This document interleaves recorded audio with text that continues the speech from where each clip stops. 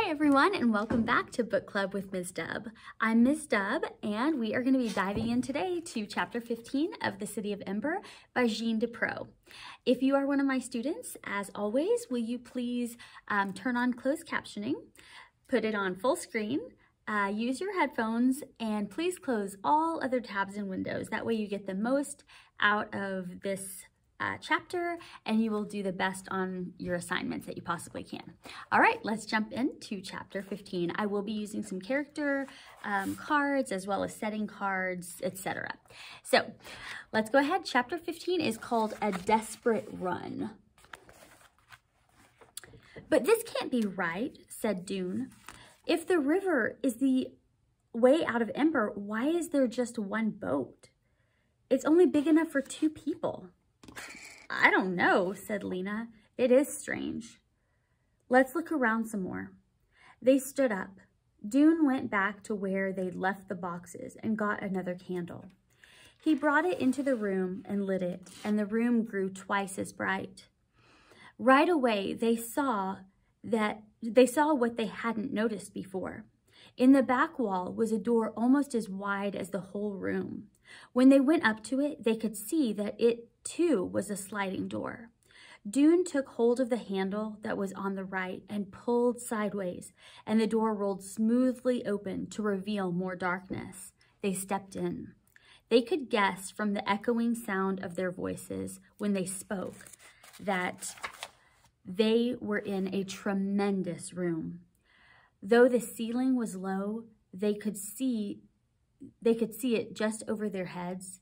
The candlelight glinted off something shiny, and as they went in farther, they could see that the room was filled with boats, row upon row of them, just like the one in the first room. "There must be hundreds," Lena whispered. "Enough for everyone, I suppose," said Dune. They wandered around a bit, but there wasn't really much to see. All the boats were the same. Each one contained 2 metal boxes and 2 paddles. The room was cold and the air felt heavy in their lungs. The candle flames burned weakly, so they went back to the small room and slid the door closed behind them. "I guess," said Lena, "that this first boat is meant as a sort of sample. We learn what's what on the one that has signs: boat, paddles, candles, matches." They went back out to the river's edge.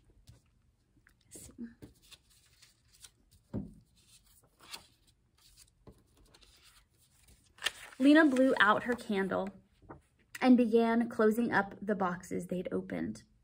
Dune blew out his too. "I'm going to take my candle with me," he said, "to look at later. I want some matches as well." He took a packet of matches from the box and tucked it inside his shirt.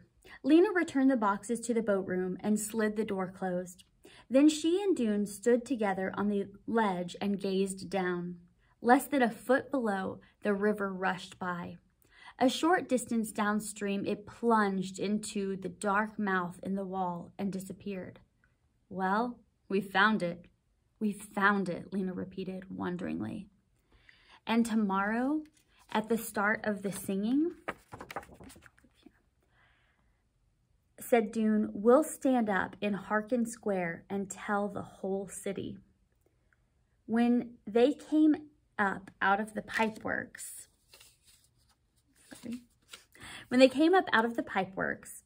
it was nearly 6 o'clock. They hadn't realized they'd been down there so long. Both Dune's father and Mrs. Murdo would be wondering where they were. They stood for a moment under a lamppost, just long enough to agree on a time to meet the next day and plan their announcement. Then they hurried home. When Dune's father asked why he was so late, he said his song rehearsal had gone long. He wanted to shout out to his father, "We found the way out, we're saved." But he held himself in for the sake of his moment of glory. Tomorrow, when his father saw him on the steps of the gathering hall, he would be so overcome with surprise and pride that he would go weak in the knees, and the people standing next to him would have to catch him and hold him up. And the announcement about the thieving mayor, that would probably happen tomorrow too. Dune had almost forgotten in the excitement of finding the boats, the mayor's arrest and the city's rescue, both at once. It was going to be an amazing day. Racing thoughts kept Dune awake almost all morning. The day of the singing was a holiday for the entire city. All the stores and other businesses were closed.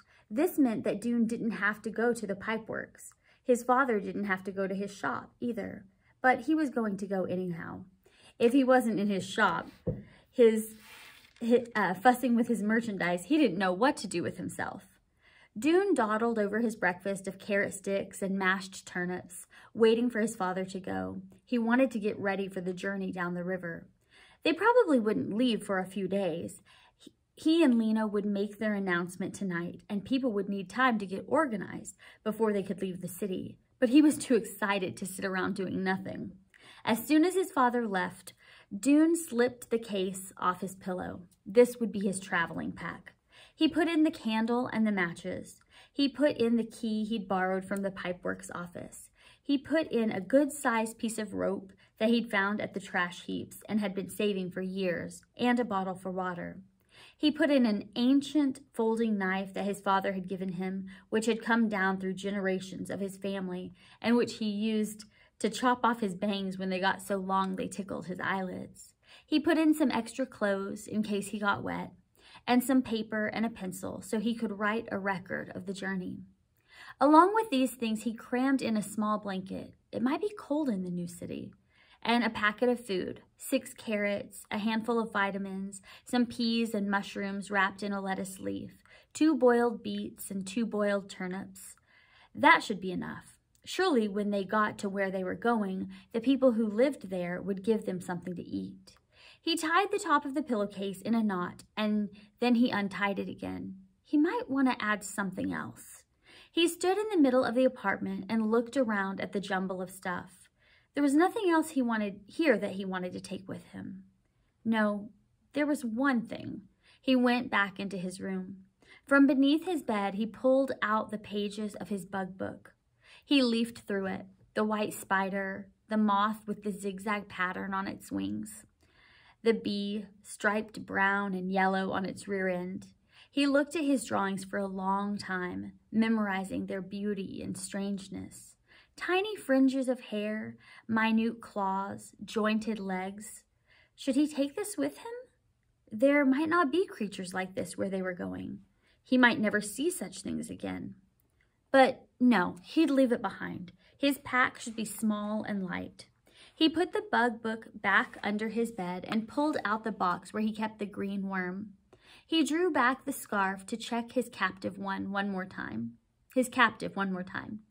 Several days before, the worm had done a curious thing. It had wrapped itself up in a blanket of threads. Since then, it had hung motionless from a bit of a cabbage stem.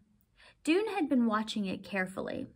Either it was dead or it was undergoing the change that he'd read about in a library book but could hardly believe was true.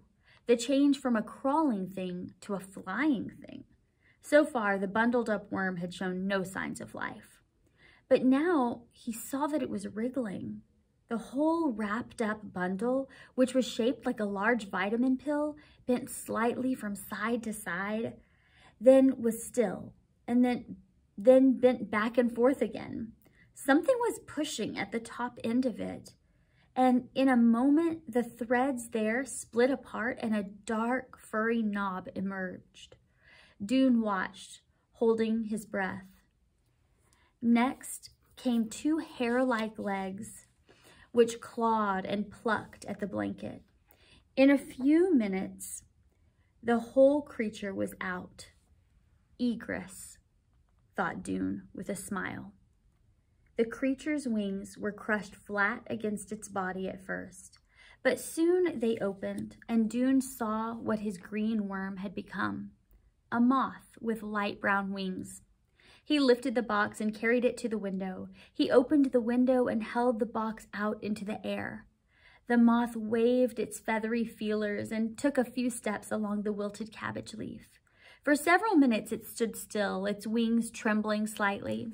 Then it fluttered up into the air, rising higher and higher until it was just a pale spot against the dark sky. Dune watched until the moth disappeared. He knew he had seen something marvelous. What was the power that turned the worm into a moth? It was greater than any power the builders had had. He was sure of that. The power that ran the city of Ember was feeble by comparison and about to run out. For a few minutes, he stood by the window, looking out over the square and thinking again about what to pack for his journey.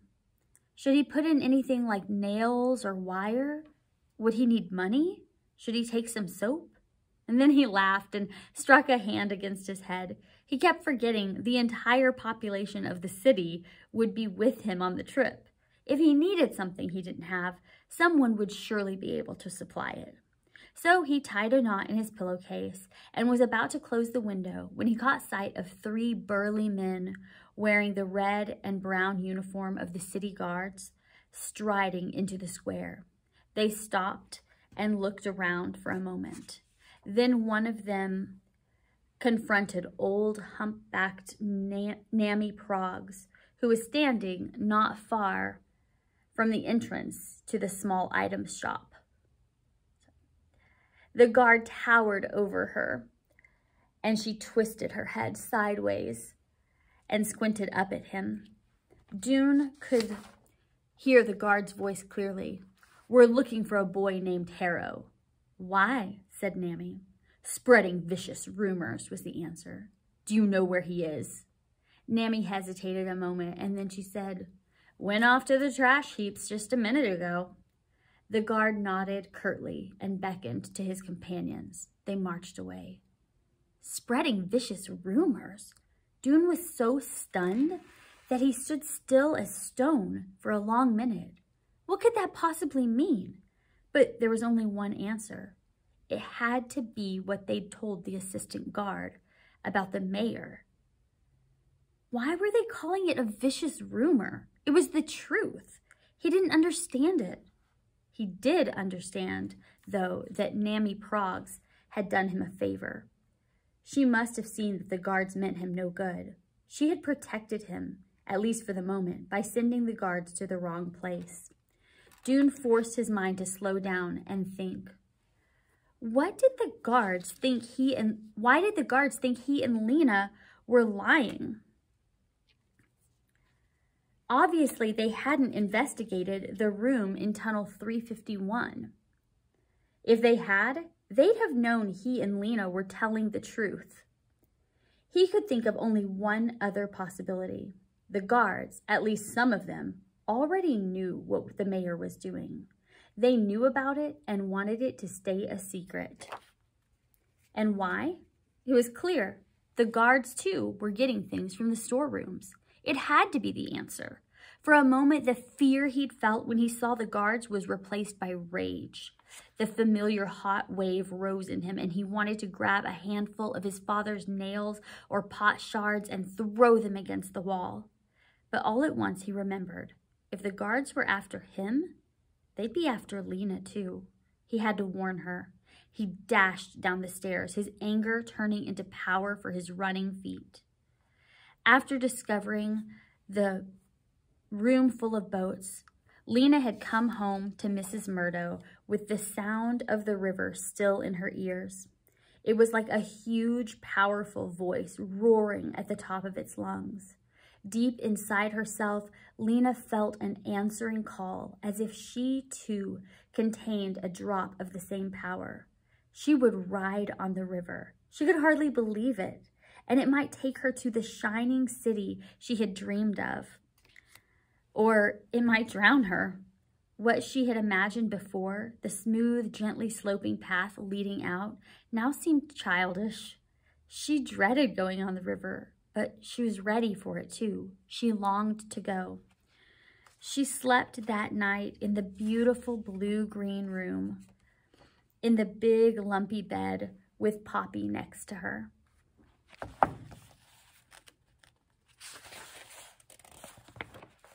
She felt safe here.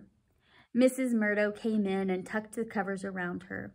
She sat on the edge of the bed and sang an odd little song to Poppy, something about rock-a-bye baby in the treetops.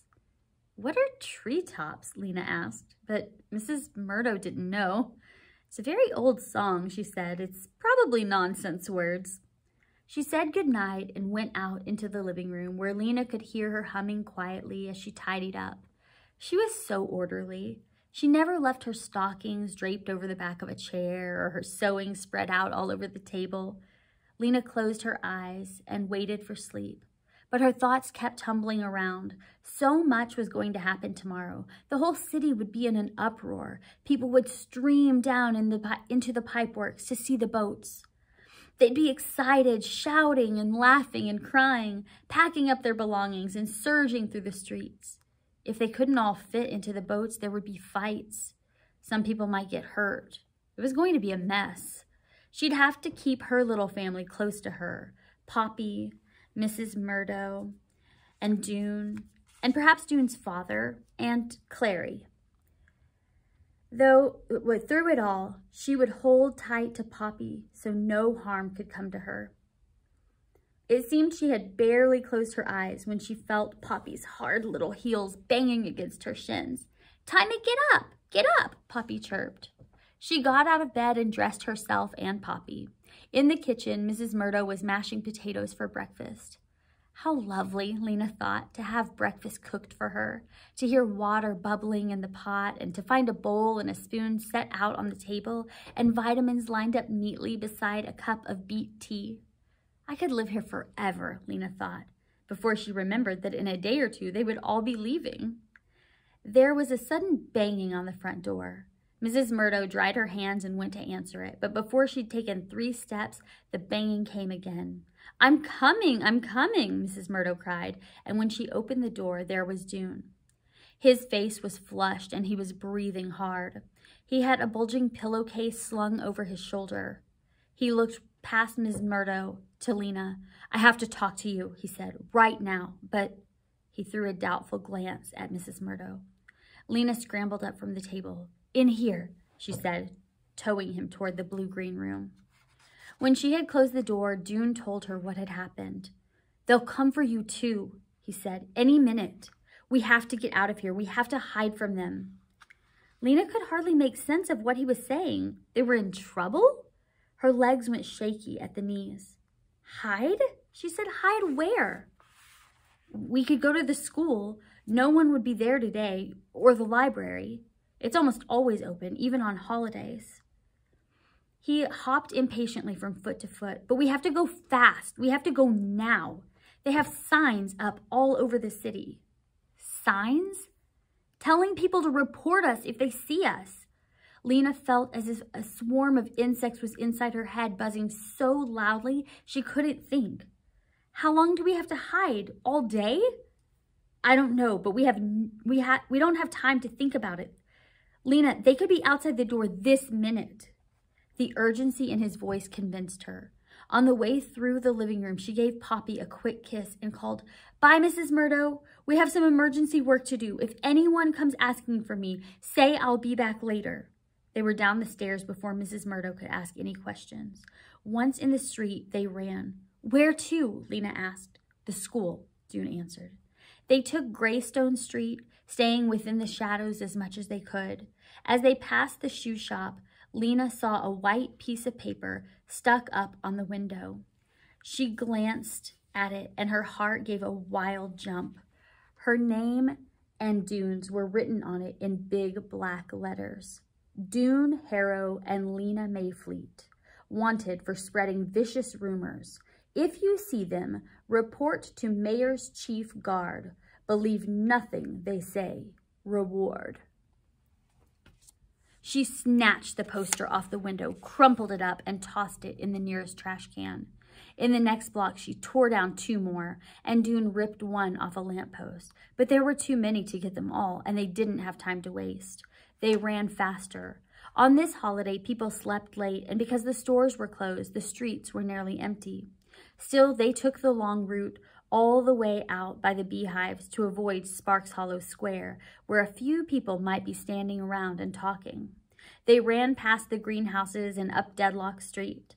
As they crossed Night Street, Lena glanced to her left. 2 blocks away, a couple of guards were crossing the Green Gate Square. She tapped Dune's shoulder and pointed. He saw, and they ran faster. Had they been noticed? Lena thought not. They would have heard a shout if the guards had seen them. They got to the school and went in through the back door. In the wide hallway, their footsteps echoed on the wooden floor. It was strange to be here again, and to be here alone, without the clatter and chatter of other children. The hallway with its 8 doors seemed smaller to Lena than it had when she was a student, and shabbier. The planks of the floor were scuffed gray, and there was a cloud of finger smudges around the doorknob of every door. They went into Miss Thorne's room, and out of habit, they sat at their old desks. "I don't think they'll look for us here," said Dune. "If they do, we can crawl into the paper cabinet." He set his pack down next to him on the floor. For a while, they just sat there, getting their breath back. They hadn't turned the lights on, so the room was dim. The only light came from beneath the blind over the window. "Those posters," Lena said after a while. "Yes, everyone will see them." "What will they do if they catch us?" "I don't know. Something to keep us from telling what we know. Put us in the prison room, maybe." Lena ran her finger along the B carved in the desktop. It felt like a very long time since she'd last sat at this desk. "We can't hide in here forever," she said. "No," said Dune, "just until it's time for the singing. Then when everyone is gathered in Harkin Square, we'll go and tell about the boats and the mayor, won't we?" "I haven't really thought about it. I haven't had a chance to think all this morning." "But the guards are always there at the singing, standing next to the mayor. They'd grab us as soon as we opened our mouths." Dune's eyebrows came together in a dark line. "You're right. So what will we do?" It was like finding yourself on a dead-end street, Lena thought. There was no way out. She stared blankly at the things that had once been her daily companions. The teacher's desk, the stacks of paper, the book of the city of Ember on its special shelf. The old words ran through her head. "There is no place but Ember. Ember is the only light in the dark world." She knew now that this wasn't true. There was someplace else, the place where the boats would take them. As if Dune had read her thoughts, he looked up. "We could go." "Go where?" she said, though she knew right away what he meant. "Wherever the river leads," he said. He gestured to the pillowcase sack. "I packed up my bag this morning. I'm all ready. I'm sure I have enough for you, too." Lena felt her heart shrink a little. "Go by ourselves?" she said, "without telling anyone?" "We will tell them." Dune was on his feet now. He went to the cabinet and got a sheet of paper. "We'll write a note explaining everything. A note to someone we trust, someone who'll believe us." "But I can't just leave," said Lena. "How could I leave Poppy and not even say goodbye to her? Not know where I'm going or if I'm ever coming back? How could you go without saying goodbye to your father?" "Because," said Dune, "once they find the boats, the rest of Ember will follow us. It's not as if we're leaving them forever." He strode across the room and rummaged in Miss Thorne's desk. "Who shall we write the message to?" Lena wasn't sure about this idea, but she couldn't, at the moment, think of a better one. So she said, "We should write it to Clary. She's seen the instructions. She'll believe what we say. and she lives close by, just up in Toric Square. Okay, said Dune. He pulled a pencil from the desk drawer. Really, he said, this is a perfect idea. We can get away from the guards and leave our message behind us. And we can be the first ones to arrive in the new city. We should be the first because we discovered the way. Well, that's true, Lena thought for a minute. How long do you think it will take before the rest of them find the boats and come? It's a lot of people to get organized. She numbered on her fingers the things that would have to happen. Clary will have to get the head of the pipeworks to go down with her and find the boats. Then she'll have to make the announcement to the city. Then everyone in Ember will have to pack up their things, troop down to the river, get all those boats out of that big room and load themselves in. It could be a big mess, Dune. Poppy will need me. She pictured frenzied crowds of people and Poppy tiny and lost among them. Poppy has Mrs. Murdo, said Dune. She'll be fine. Really, Mrs. Murdo is very organized. It was true. The thought of taking Poppy with her on the river, which had darted into Lena's mind, darted out again. I'm only being selfish, she thought, to want to have her with me. It's too dangerous to take her. Mrs. Murdo will bring her in a day or two. This seemed the most sensible plan, though it made her so sad that it cast a shadow over the thrill of going to the new city. What if something goes wrong, she said. Nothing will go wrong. It's a good plan, Lena. We'll be there ahead of everyone else. We can welcome them when they come. We can show them around. Dune was bursting with eagerness. His eyes shone and he jiggled up and down. Well, all right, Lena said. Let's write our message then. Dune wrote for a long time. When he was finished, he showed what he'd written to Lena. He'd explained how to find the rock with the E, how to go down to the boat room, and even how to use candles. It's good, she said. Now we have to deliver it. She paused a moment to see if she had any courage inside her. She found that she did, along with sadness and fear and excitement. I'll deliver it, she said. I'm the messenger after all. I know back ways to go, where no one will see me. An idea struck her. Dune, maybe Clary will be home. Maybe she would keep us safe and help us tell what we know, and we won't have to leave right now. Dune quickly shook his head. I doubt it, he said. She's probably with her singing group getting ready. You'll just have to leave the note under her door. Lena could tell from his tone of voice that Dune didn't really want Clary to be home. She supposed he had his heart set on their going down the river by themselves. Dune glanced up at the clock on the schoolroom wall. It's a little after 2, he said. The singing begins at 3. After that, everyone will be in Harkin Square, and the streets will be empty. I think we can get to the pipework safely then. Why don't we leave about 3:15? You still have the key? Dune nodded. So after I've delivered the note to Clary, I'll come back here, said Lena. Yes, and then we'll wait until 3:15, and then we'll go. Lena got up from the cramped desk and went to the window. She moved the blind a little and peered out. There was no one in the street.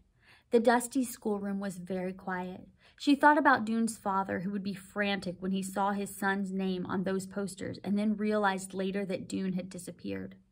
She thought about Mrs. Murdo, who might already have seen the posters, and who would be frightened if guards came looking for Lena, and terrified if Lena didn't come home by nightfall.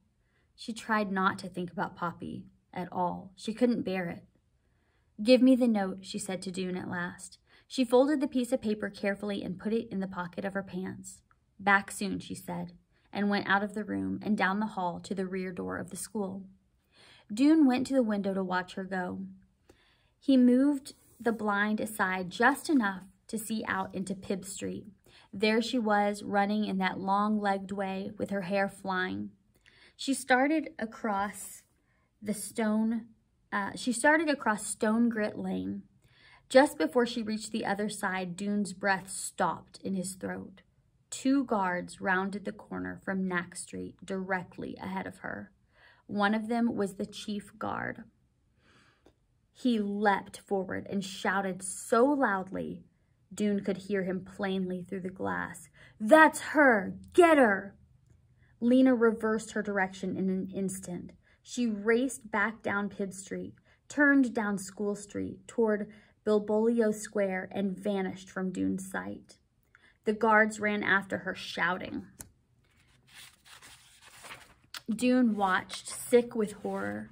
"She's much faster than they are," he told himself. "She'll lose them. She knows places to hide." He stood frozen next to the window, hardly breathing. "They won't catch her," he thought. "I'm sure they won't catch her." That's the end of chapter 15. Thank you guys so much for tuning in. Please, please, please give this video a thumbs up.